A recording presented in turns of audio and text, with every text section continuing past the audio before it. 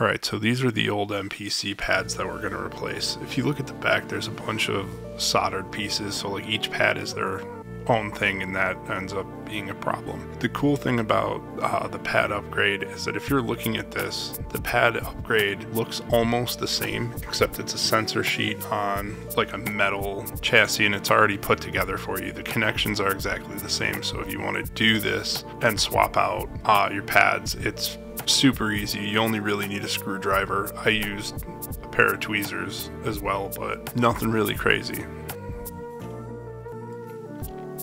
Okay, there's a couple screws you need to take out, and we'll go through what you need to remove to get the casing off. You don't need to take off the sides, just the front panel and a few screws out of the back, and then the top should lift off. So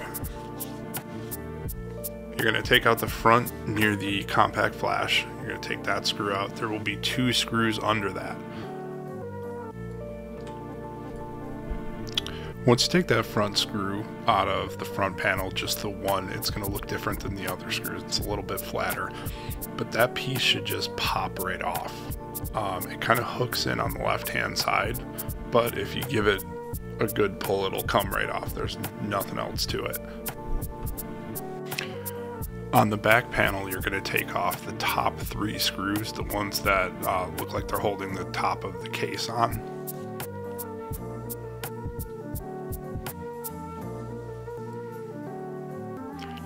When you flip it over, if you're looking at the bottom of the unit, but the front end, there's 4 screws. There's 5 total on that bottom side of the front, but you only need to take the first 4 off.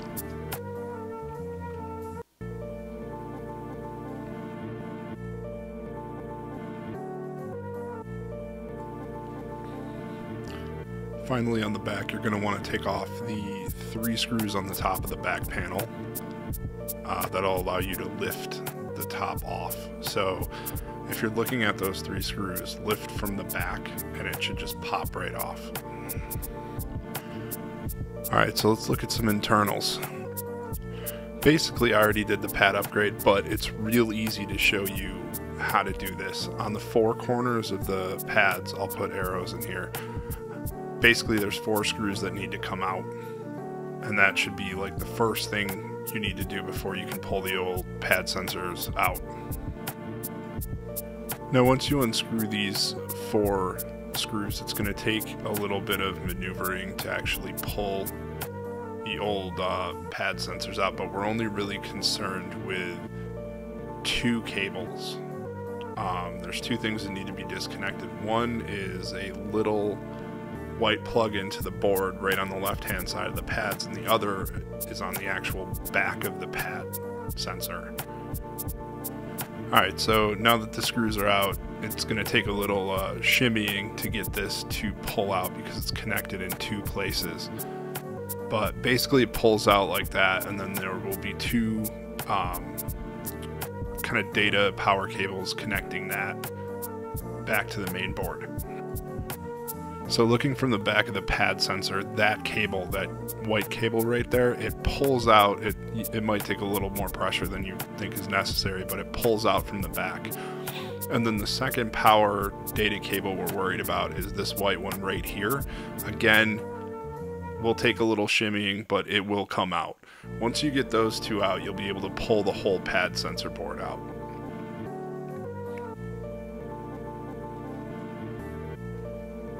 So looking at a close-up of the back, that's actually where that plug can be pulled out of, and it attaches to the new sensor board pretty much the same exact way. So it's the only plug that'll fit there, so don't really stress it too much.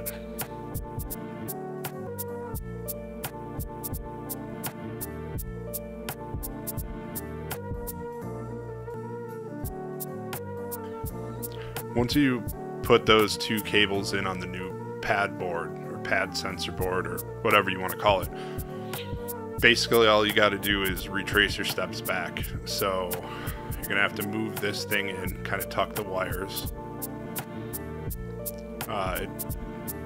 It's a little finicky. Get it back in there, screw it back in, make sure everything's like fit in there correctly.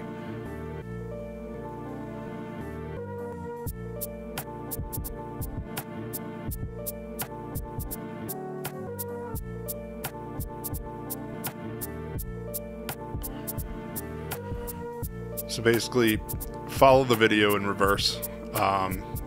Couple things I would recommend if you're going to do one of these tear down part replacement type things is get yourself like a couple little jars to keep different size screws in. For this particular like swap, I think there's only 2 different size screws.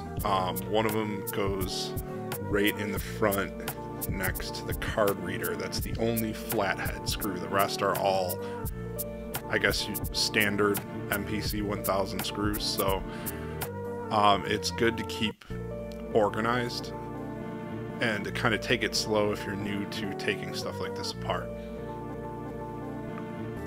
Also want to thank everybody who's been checking out our videos. We're going to continue to do more. I've got a couple other drum machine videos coming up on some, I guess, well, not really rare.